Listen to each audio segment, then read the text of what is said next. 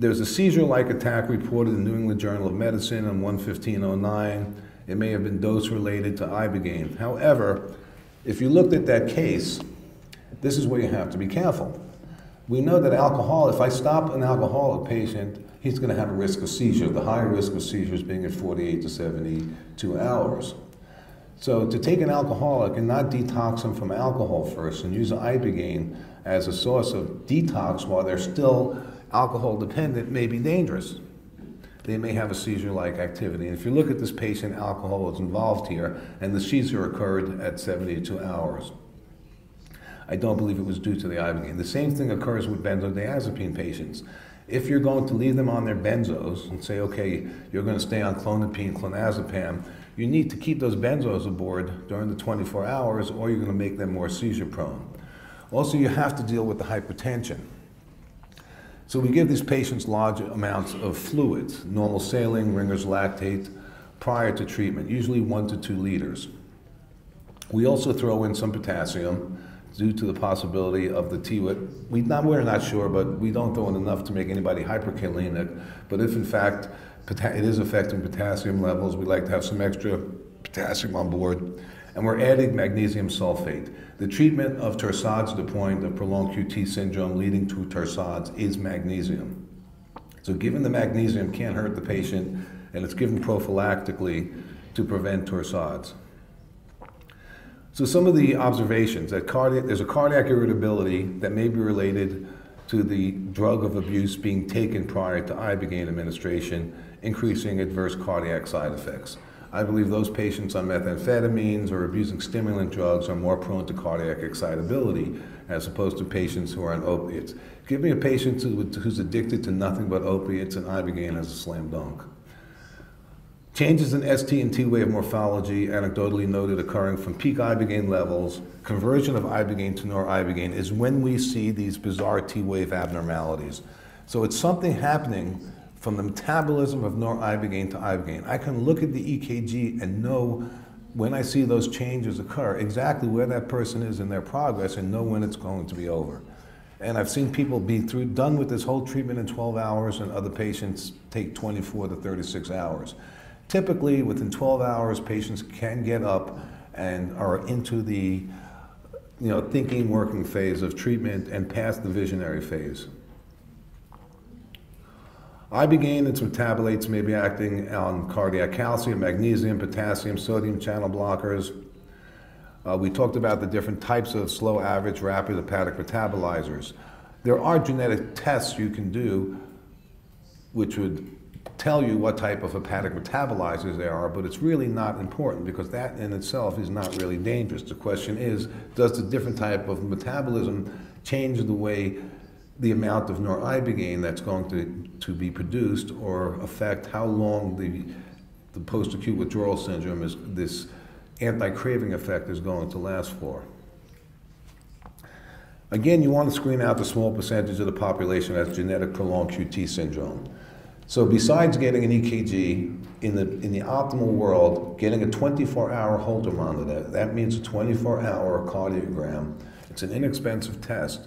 We'll show you if that patient has any, number one, atrial ectopy, ventricular ectopy, episodes of prolonged QT syndrome, and bradycardia. It may make you want to reconsider treating those patients. So I like to get EKGs, full metabolic workup, SMAC18, CBCs, looking for especially liver enzymes. If liver enzymes are 2.5 times normal, I worry about how those patients may metabolize Ibogaine, knowing that Ibogaine is hepatically metabolized.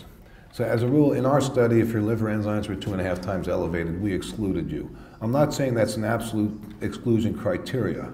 Certainly anybody who's noted to have prolonged QT syndrome prior to taking Ibogaine should not take Ibogaine. Many drugs, hundreds of drugs, and nutraceuticals and foods are known to be QT prolongers. All the mycin drugs, erythromycin, many antihistamines like Seldane. There was a basketball player by the name of Len Bias who took an antibiotic, azithromycin, and the antihistamine Seldane before playing a game of professional basketball and dropped dead at the age of 26 years old because he had 2 QT prolonging drugs on board, went into torsades, and had sudden death. Grapefruits, quinine, extremely potent QT prolongers. These are substances that need to be avoided when giving Ibogaine. So if you don't know, if you're giving a patient Ibogaine, look at the list of all QT prolonging drugs and make sure the patient has at least 2 to 3 half-lives away from any of those drugs. Pre-screening should include a CBC full electrolytes, renal functions, liver function tests, thyroid function tests. I'd say I've picked up approximately, out of every 100 patients, 2% were hypothyroid prior to Ibogaine treatment. Serum magnesium levels need to be checked. Get a complete medical and family history. Understanding of polypharmacy of all drugs and other substances, legal and illegal, regardless of the route of administration, and clients' systems before and at time of treatment. There's drug of abuse screening, and there's qualitative and there's quantitative. If you're worried about certain drugs of abuse in the patient system, you can always do quantitative testing, seeing if the levels are going down. Instead of getting a yes or no on the lights, I can get back a level from the lab in 24 hours if need be. Again, caution with all centrally acting CNS drugs, including clonidine, which is a centrally acting drug, many blood pressure medications, beta blockers. All psychotropic drugs need to be discontinued.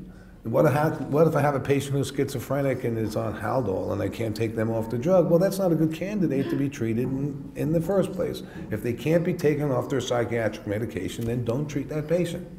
But we don't know what's going to happen if we have those psych drugs, those centrally acting drugs on board when Ibogaine is administered.